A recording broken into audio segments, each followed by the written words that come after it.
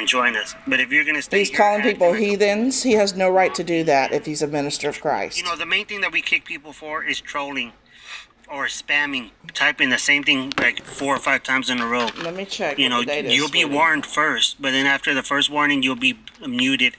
You'll be sent to purgatory. Are you serious? He is so mean to people. That's not showing the love of Jesus Christ. This man needs to be exposed, seriously. I'm not letting it go either.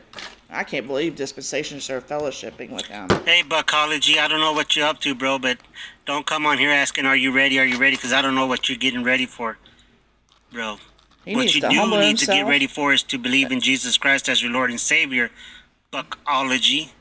Believe in Jesus as Christ and believe him as your Lord and Savior and believe that God raised him from the dead, bro, and you will be saved. Oh, yeah.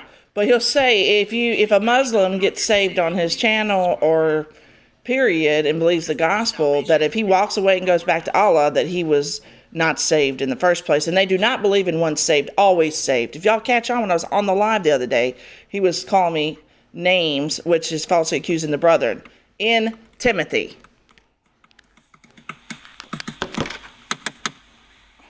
I'm ready for the Lord to return. He can come any minute.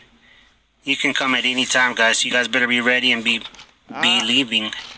Because if you don't believe, you will surely end up in the lake of fire.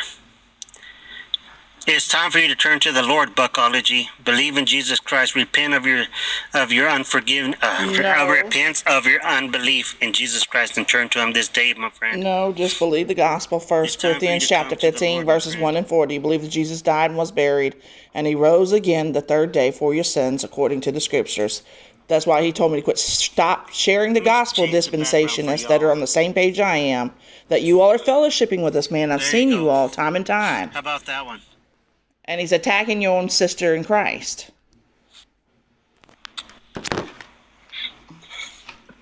Hi. Hello. Hello. So my thing is this.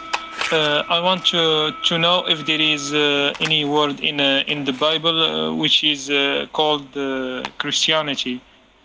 I challenge you to find it. Bro, are you Muslim? Stop being mean. He is being not nice. He is not being nice. Oh, dumb, bro. He gets on here and then he takes off. Listen. He just called him dumb, you all. Do y'all hear how this man is speaking and claiming to be a man of God? It says that they were the first Christians and he was talking about the apostles. He can